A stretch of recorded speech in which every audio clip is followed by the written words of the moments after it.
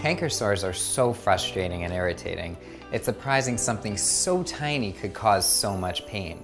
But I have some hacks for you to help relieve that pain. Taking a tablespoon of salt and mixing it in hot water and then rinsing with it will certainly sting at first, but will definitely feel so much better after. Onions, while maybe not the best for your breath, will help relieve inflammation and help that sore go away.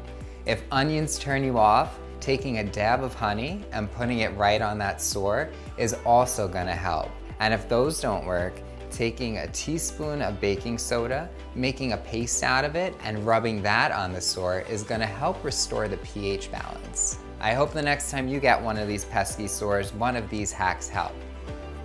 Thanks for joining us today. My name is Dr. Ascher, and subscribe for more Hack Your Health videos from The Well by Northwell.